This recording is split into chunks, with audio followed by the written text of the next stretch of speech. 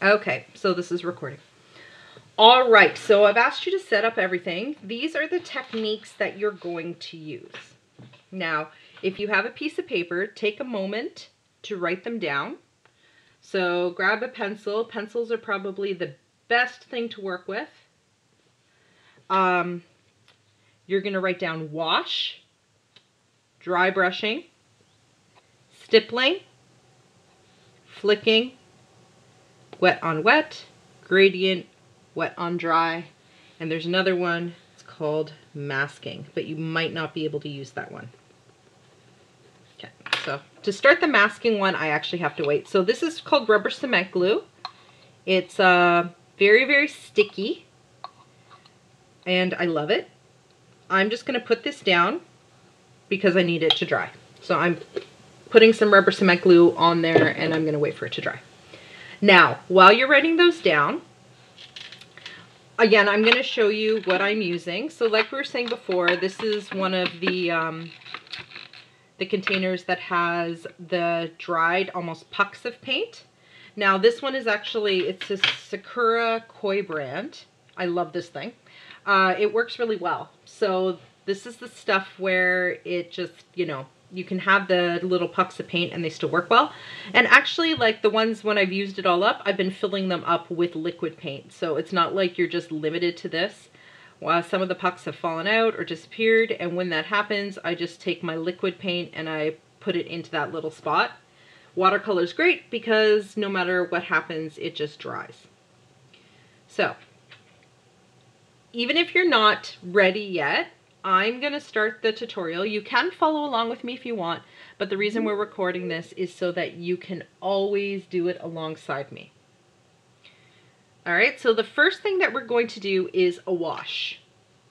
I have my handy palette here, and we did a lot of these yesterday. I have some from yesterday, so I'm just going to take some water, put it on my palette. Okay, and then I take a little bit of paint, I'm going to use this one, and mix it in with the water. Now, for most washes, you can adjust how dark they are by putting more paint in, or how light they are by adding more water. But washes are pretty much the most standard technique we're going to use. So wash is very simply right across. Okay? It should be a very light color.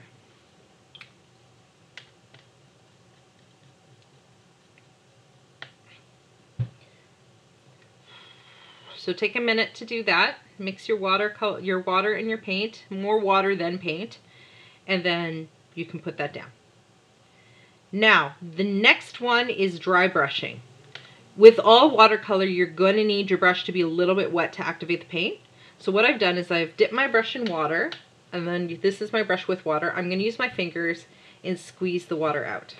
Okay, so it should be damp. You can check by touching it against your skin. But it should not be soaking wet. At that point, I put it in the paint.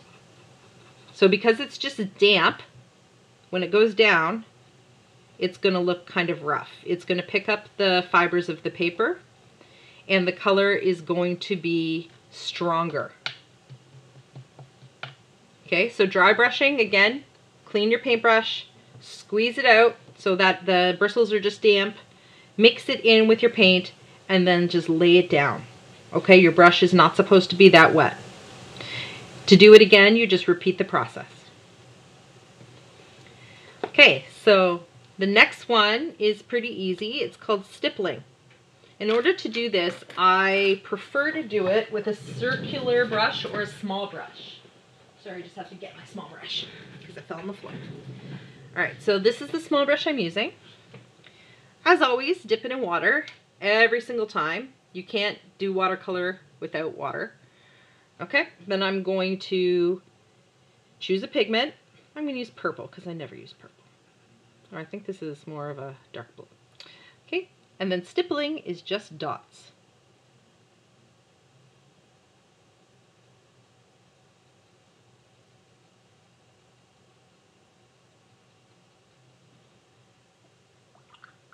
The cool thing with stippling is you can always put another color on top of it.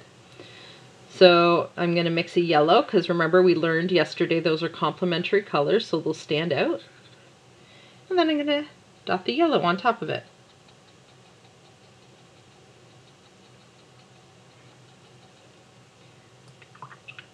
Okay, so stippling is just essentially making dots. Same thing as when we're drawing. Alright, so this is the one I probably dislike the most, but it is a valid technique. So it's called flicking. I'm going to take a bigger brush for this. I'm going to dip it in water. I'm not going to wipe the water off. I want my brush pretty wet. And then I'm just going to dip it in whatever color I want. So let's do this red. Okay, I have a lot of pigment on my brush. I want to make sure I have a good amount. Now, here's where it gets a little tricky. You can do this with a toothbrush too, but you can do it with a paintbrush. Your finger's going to get dirty, so you want to take the bristles and just pull them back and then let go.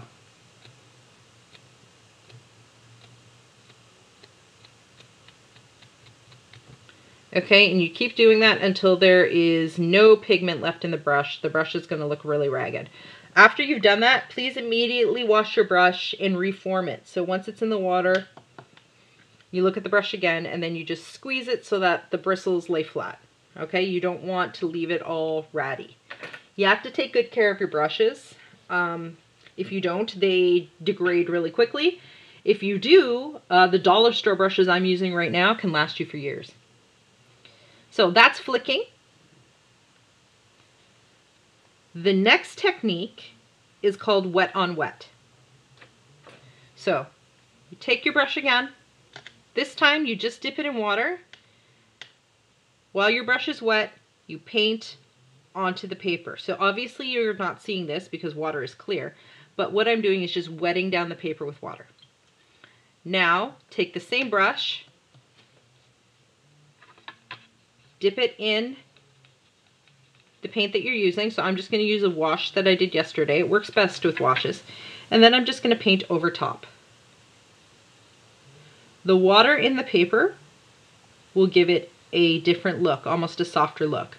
Now, the thing you do have to worry about with wet on wet is bleeding. So that means sometimes, see if I can do it. If I take, and it has a lot of pigment in it, it does that. Okay, and it's harder to control.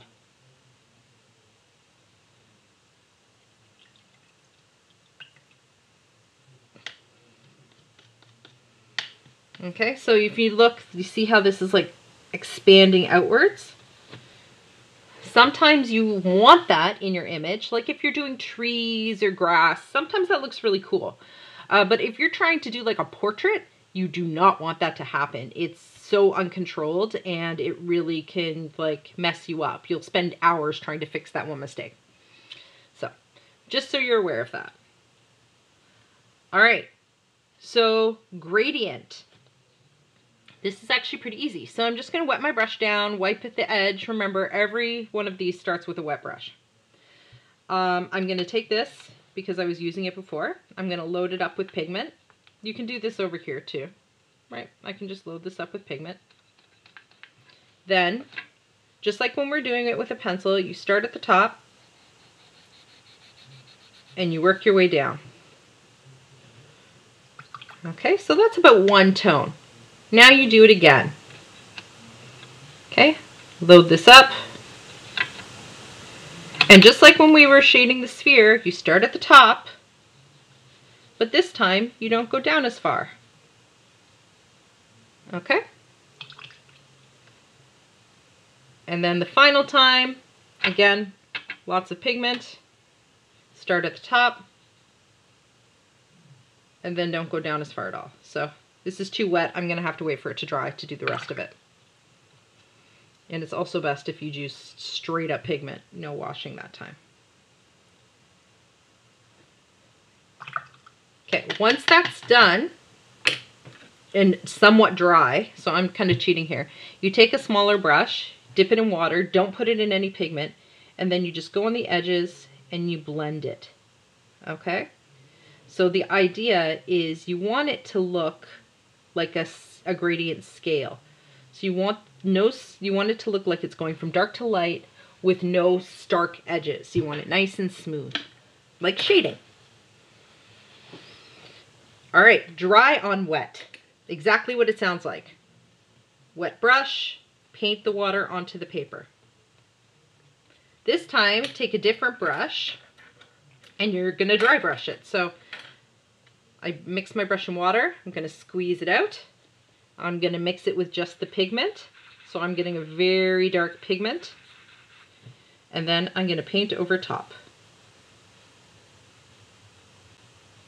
Okay, and so it's almost like a really weird combination of wet brush and dry brush. So remember, this is full dry brush. This is what wet brush on wet looks like. This is wet paper with dry brush on it. Okay, so just making sure my glue is done. So this is the very last one we're going to do. And then you guys are gonna have a minute to do it yourself. And like I said, while you're doing that, I'm gonna post this video. I have my rubber cement glue on there. Now this also works if you have a piece of tape. There's also stuff called masking fluid, which is specifically for this. But I prefer rubber cement because I'm going to show you in a second. So wet brush, just like normal. I'm going to use a wash. I'm going to paint over top of it. Oh, I need more water.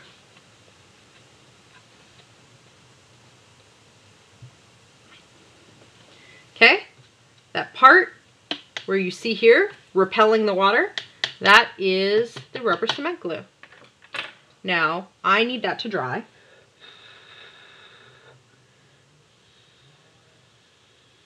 Sorry, I'm just blowing on this to try and heighten its drying. Another way that you can dry these, by the way, if you're ever doing a watercolor and you need to move quick, is using a blow dryer. Not on hot. You want to use it on the cold setting so that it dries fairly cool. You don't want to like melt the paint. All right, let's see if that works. So this is still a little wet. I should probably wait for it to completely dry, but it should work. Okay, so with rubber cement glue, you can actually rub it and it comes off.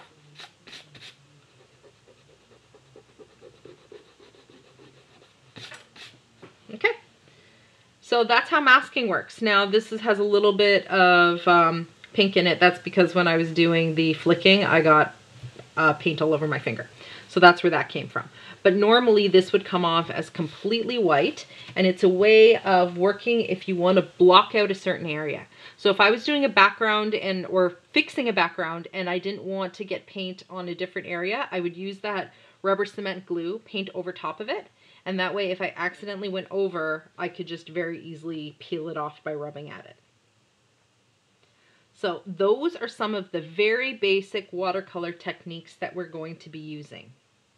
Are there any questions? I know I moved through this quickly. I'm going to post this obviously so that you can look through it because I'm just going to move on to the other tutorial.